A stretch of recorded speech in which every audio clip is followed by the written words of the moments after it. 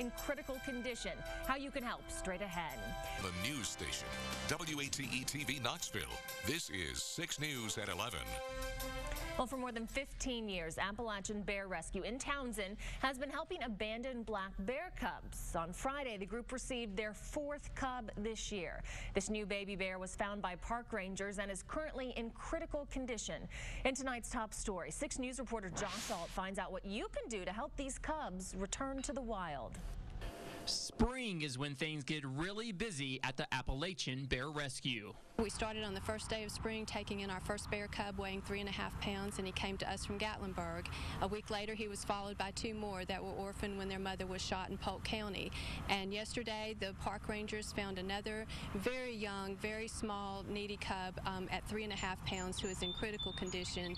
She's getting specialized care now. She's had medical attention, and she's being fed around the clock and offered antibiotics and other medical treatments to pull her through. Lisa Stewart, the curator for ABR, says in 2009 they had a record year with 23 cubs taken in. She says they are on the same track this year for another large number. We can expect about $3,000 per cub in order to give it everything that it needs to put it back out by the end of the year or the following spring. Apples? Yes. It's like the bears even had an Easter present. Happy Easter, bears. A food donation barrel at the Village Market IGA in Townsend helps with feeding the cubs. It's amazing how much food is donated here at this grocery store in Townsend. It makes up 50% of what the bears eat. They get donations of dog food, apples, and something that baby bears need is right up here on this top shelf. It's Gerber rice cereal, and this is something else people can donate. Without the bears, you really don't have the Smokies. And people don't understand really how much Lisa does to make sure the bears survive and they're healthy.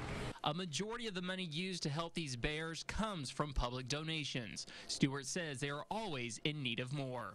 We're just hoping that most of the cases are that the cubs can stay with their mothers in the wild and learn the lessons that they need in order to survive.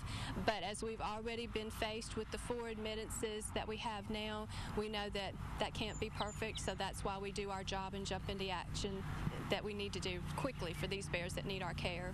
They hope to release these 4 cubs by their 1st birthday. In Townsend, Josh Alt, 6 News. ABR is one of only 3 black bear rescue groups in the country. They've helped cubs in states all over the Southeast. Appalachian Bear Rescue, though, is not open to the public. They have to limit the cubs' contact with humans so they can eventually return to the wild. But there are several ways you can help. To find out how